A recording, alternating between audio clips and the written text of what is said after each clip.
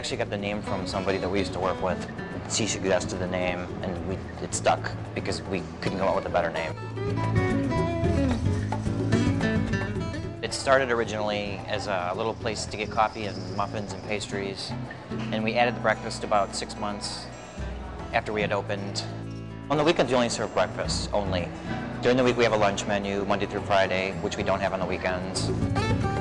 People are sometimes surprised when they first come here, and I say that because on a weekend when it's, at our busiest, it's kind of interesting to always see the expressions on people's faces when they see food go by them, as if they'd never seen food like that before.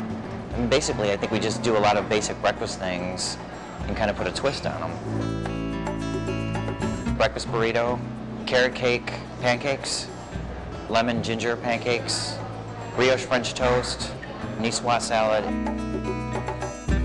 People come here, they enjoy it. They leave here happy. And it's a good feeling. I mean, I think we provide something that makes you feel good.